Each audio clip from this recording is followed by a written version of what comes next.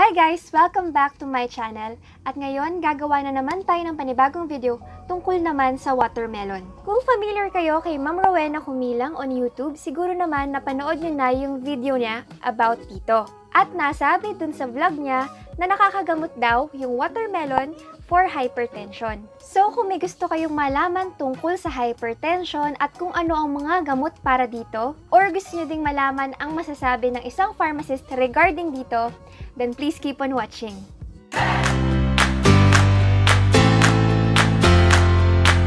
So first, ano nga ba ang hypertension? Ang hypertension ay persistently high blood pressure. Ibig sabihin, continuous yung pagtaas ng presyon sa inyong mga dugo. Ang high blood pressure ay kilala as a silent killer kasi ito ay nagda-damage sa ating heart, sa kidney, at sa ating brain. Bago pa manotice nung taong yon yung symptoms na meron siya. Ang ating puso ang commonly affected kapag tayo ay may hypertension. Kapag mataas ang presyon sa ating dugo, mas nangangailangan ang ating puso ng energy para mag-pump. Kapag hindi na-meet ng ating puso yung kinakailangan na energy, pwede itong mag-lead sa angina pectoris or tinatawag na crushing chest pain, or pwede ding mag-lead sa myocardial infarction or heart attack. Kapag tuloy-tuloy ang ating high blood pressure, pwede itong mag-develop ng cerebral vascular accident or mag-lead sa stroke. Bakit nga ba delikado ang hypertension? Kasi pwede kang magkaroon ng high blood pressure for years kahit wala kang nararamdaman na symptoms. Madali lang naman ma-detect kung meron kang hypertension. At once na alam na ito, pwede na tayong makipagtulungan sa ating mga doktor para makontrol ito agad. Ano ba yung mga symptoms para malaman mo kung meron kang hypertension? So, kalimitan ng mga tao with high blood pressure ay hindi nakakaranas ng mga signs or symptoms, kahit pa mataas yung BP readings nila. Pero may mga tao na nakakaranas ng headache o pananakit ng ulo, hihirapan sa paghinga, or pagdudugo ng kanilang ilong or nosebleed. Meron tayong 4 na stages ng hypertension. Meron tayong normal, na kung saan yung BP natin ay less than 120/80. Meron tayong pre-hypertension, or yung BP natin ay 120/80. Meron tayong stage 1 hypertension, at yung BP natin ay 140/90. Sorry guys, nabura ko yung clip, pero meron tayong stage 2 hypertension na ang BP natin ay 160/100. Meron tayong 2 types of hypertension. Primary hypertension or essential hypertension, at meron ding secondary hypertension. Ang primary hypertension ay walang identifiable cause at nade-develop ito gradually over many years. Ang secondary hypertension naman ay mga tao na nagkaroon ng high blood pressure dahil sa mga underlying condition, gaya ng kidney problem, thyroid problem, congenital heart disease, at dahil sa mga certain medication. Meron din tayong tinatawag na special case of hypertension. Ito naman ay yung hypertensive emergency at hypertensive urgency. Yung hypertensive emergency ay yung BP na merong greater than 180/120. At meron itong mga end organ damage or merong renal failure or heart failure. Ito yung mga tao na kailangan ng i-ICU or i-IV infusion. Ang hypertensive urgency naman ay merong BP na greater than 160/100. At sila naman ay walang end organ damage. At meron din tayong gestational hypertension na kalimitan nangyayari sa mga kababaihan kapag tayo ay buntis. Okay, punta naman tayo sa factors bakit tayo nagkakaroon ng high blood pressure. Una na dyan ay age. At common itong nangyayari kadalasan sa men. Pwede din ang family history. Kung ang pamilya nyo ba ay mayroong history na ng hypertension. Pwede din ang obesity. Kapag mataas ang ating timbang, mas nangangailangan ka ng dugo para mag-supply ng oxygen at nutrients sa ating tissues. Pwede ding dahil hindi ka physically active. Isa ring factor ang paninigarilyo. Pero hindi lang yung paninigarilyo yung nakakapagpataas ng ating BP. Pati na din yung mga chemicals na nandito, nakakadamage din ito ng lining sa ating artery walls, na pwedeng mag-increase ng risk sa heart disease. Pwede din namang too much ang iyong salt or sodium. Palagi nyo lang tandaan ang PISO, P-I-S-O. P for potassium and S for sodium. Potassium in, sodium out. Ang potassium kasi ay nakakatulong para mabalance yung sodium sa ating mga cells. Kapag hindi tayo nakapag-intake or nakakuha ng enough potassium sa ating diet, pwede tayong maka-accumulate ng too much sodium sa ating blood. Pwede din namang too much alcohol intake. Ang heavy drinking ay nakaka-damage sa ating puso. Kaya kapag iinom kayo ng alcohol, siguraduhin nyo lang na drink in moderation.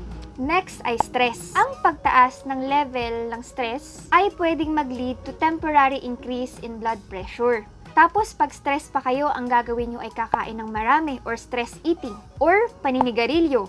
And pag-inom, mas lalo lang tataas ang problem sa high blood pressure. Pwede ding maging factor ang chronic conditions. Halimbawa, meron ka ng kidney disease or diabetes or sometimes pregnancy, nangyayari kasi yan or nakaka-contribute yan sa high blood pressure. Ang high blood pressure ay common sa mga adult. Pero sa panahon natin ngayon, at risk na din ang ating mga kabataan. Ang poor lifestyle habits, unhealthy diet, lack of exercise, ay nakaka-contribute para magkaroon ng high blood pressure. Kapag hindi na-control ang ating high blood pressure, pwede tayong mag-lead sa heart attack or stroke. Bigyan ko kayo ng example Halimbawa, kayo ay naninigarilyo. Diba sa paninigarilyo, meron tayong tinatawag na nicotine. Ang nicotine ay kayang mag-produce ng isang lesion. At ang nicotine ay isang blood-borne poison. O diba nga, nagkaroon ka na ng lesion dun sa iyong blood vessel. Sipin mo, ito yung blood vessel, nagkaroon ka na ng lesion dyan. At ang tawag dito ay thrombus. Or meron ng namuong dugo dun sa wall ng iyong blood vessel. So isipin nyo, mantika, dugo, may namuo. And then yun, syempre parang bilog lang siya, pwede siyang mag-travel sa iyong mga ugat. Okay, dahil nga nawala yung thrombus na dun sa pagkakadikit niya sa iyong blood vessels at nakalutang na lang siya, ang tawag na doon ay embolus. So yung embolus ay magta-travel sa iyong mga ugat at dahil nga ito ay namuong dugo, pwede itong mag-rupture sa ating ugat malapit sa ating central nervous system na nagiging dahilan ng stroke or sa ating artery na nagiging dahilan ng atherosclerosis or heart attack. Pwede ding maging complication ang aneurysm. Pag mataas ang ating BP, pwedeng mag-cause ito para ang ating blood vessels ay mag-weaken at mag-bulge. Isipin nyo ang puso natin ay tumitibok at nagpa-pump 24/7. Dahil nga nag-increase yung pressure dun sa inyong dugo, kailangan masabayan ito ng ating puso at mag-exert pa ng mas maraming energy para ma-pump yung blood na yun. Third complication ay heart failure. Ito ay nagko-cause sa walls ng pumping chamber ng ating puso para magtiken. Dahil nga makapal na yung ating muscle, nahihirapan na itong mag-pump ng enough blood para ma-meet yung kinakailangan ng katawan natin na pwedeng mag-lead nga sa heart failure. Number 4 ay weakened blood vessels in kidneys. Ito naman ay nagpe-prevent para yung organ natin ay hindi na mag-function normally. Pwede din namang thickened or harm blood vessels sa ating mga mata na nagiging dahilan ng loss of vision. Pwede ding complication ang metabolic symptoms. Halimbawa, mataas ang ating triglycerides, mababa ang ating high-density lipoprotein or tinatawag na good cholesterol, at mataas ang ating insulin levels. Next ay dementia. Ang na-block na artery ay pwedeng mag-limit ng blood flow sa ating utak na pwedeng mag-lead sa dementia. Ang stroke na naka-interrupt ng blood flow sa ating brain ay nakakakos ng vascular dementia. Ano ba yung mga lifestyle changing habits na pwede natin gawin para makontrol yung hypertension? Una ay kumain tayo ng mga heart-healthy diets with less salt. Tayo ay magkaroon ng regular physical activity or lagi tayo mag-exercise. Tayo ay magbawas ng timbang kung tayo ay obese or mag-maintain tayo ng healthy weight. Mag-limit na din tayo sa pag-i-intake ng alcohol. Iwasan na din po nating manigarilyo or mas maganda kung itigil na nating manigarilyo. I-manage na din natin ang ating stress. Kalimitan, ang mga lifestyle changes ay hindi sapat. Kaya ang mga doktor natin ay nagre-recommend ng mga gamot para mapababa ang ating blood pressure. Meron tayong iba't ibang medication para sa high blood pressure or sa hypertension. Una na dyan, ang thiazide diuretics. Itong medication na to ay nag-a-act sa ating kidneys para ma-eliminate yung sodium and water sa ating katawan na nag-result para ma-reduce yung blood volume. Lagi niyong tandaan na where sodium goes, water follows. Ang mga example na gamot dito ay hydrochlorothiazide at chlortalidone. Ang side effect nga lang nito ay mag-i-increase ka in urination or ihi ka ng ihi. Next ay mga angiotensin converting enzyme inhibitors or ACE inhibitors. Itong medication na to naman ay nakakatulong para ma-relax ang ating blood vessels by blocking the formation of natural chemicals na nakaka-harm sa ating blood vessels. Ang mga gamot na to ay kadalasan nagtatapos sa pril, gaya ng captopril, lisinopril. Next naman ay angiotensin 2 receptor blocker.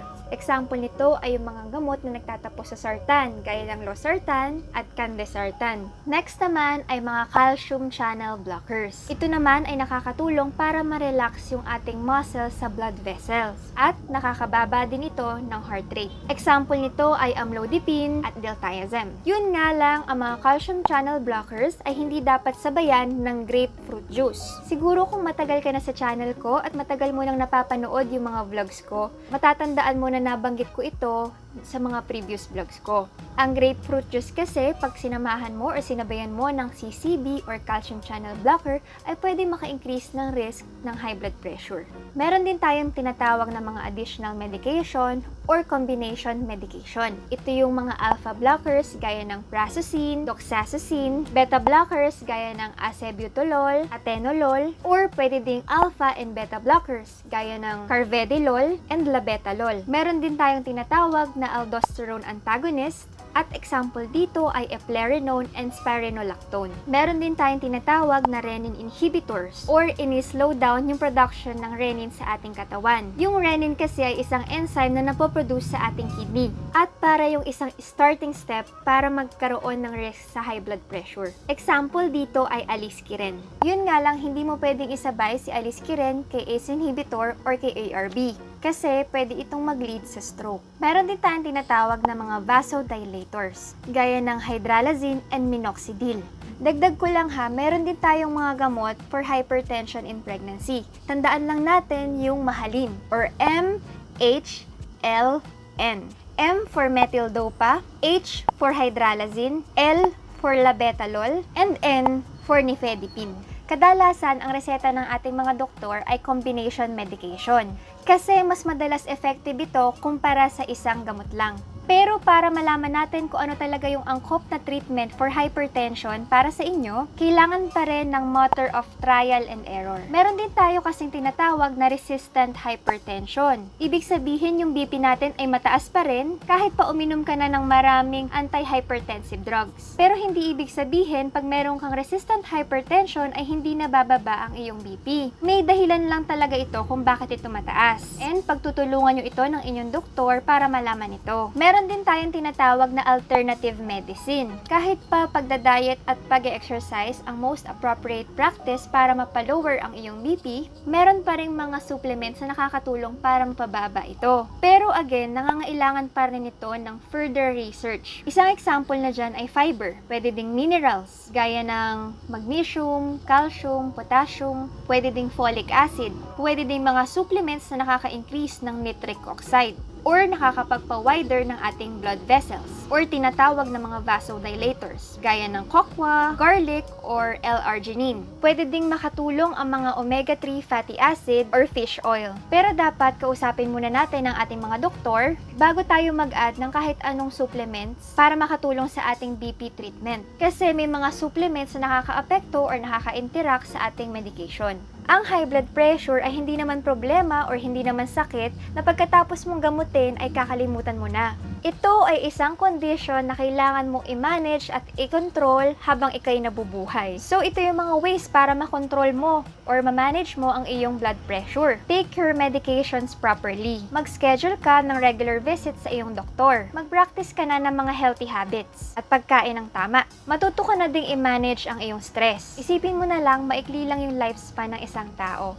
At matuto tayo makita ang kagandahan ng buhay at maging masaya tayo na kasama natin ang ating pamilya. Alam ko, mahirap baguhin or mahirap i-maintain ang mga lifestyle changes, lalo na yung mga nainom ng alcohol or naninigarilyo, lalo na kung feeling mo wala ka nang nararamdaman na sakit or wala na yung high blood mo, parang matetempt ka talaga na hindi ka na lang uminom ng gamot, no? Pero lagi mo na lang isipin yung mga risk. Kumuha ka ng support or motivation sa iyong family or mga mahal mo sa buhay. At sa mga family members naman or sa mga kaibigan ng mga merong high blood pressure or merong hypertension, tulungan natin sila para dun sa pagbabago sa kanilang lifestyle. Dun naman sa case ng watermelon for high blood pressure or hypertension, siguro nakakatulong ang watermelon in some ways. Meron kasi ang watermelon na tinatawag na citrulline. Ang citrulline ay nakakatulong sa ating body para mag-produce ng nitric oxide. Yung nitric oxide ay isang gas na nagre-relax sa ating blood vessels at nag-encourage ng flexibility sa ating arteries. At nakakatulong ito para mapababa ang ating BP at ma-manage ang ating high blood pressure. Pero gaya ng nasabi ko kanina, kasama ito sa mga alternative medicine. At dapat pa rin natin itanong sa ating mga doktor kung pwede itong isama sa ating mga gamot na additional supplement. Kasi iniiwasan lang din natin dito yung mga drug-food interaction na pwedeng mangyari kasabay yung mga gamot na iniinom nyo. So yun guys, tapos na ang ating vlog about sa watermelon treatment for hypertension. At sana may natutunan naman kayo sa panibagong vlog ko na to. At kung naging informative yung vlog na to sa inyo, please like this video. And i-share nyo na din sa inyong mga friends para mas malaman pa nila ang tungkol sa hypertension. Kung hindi ka pa nakaka-subscribe, mag-subscribe ka naman. At pakihit na din yung notification bell para ma-notify ka every time I post another video. Yun lang guys, salamat sa panonood and see you on my next one. Bye-bye!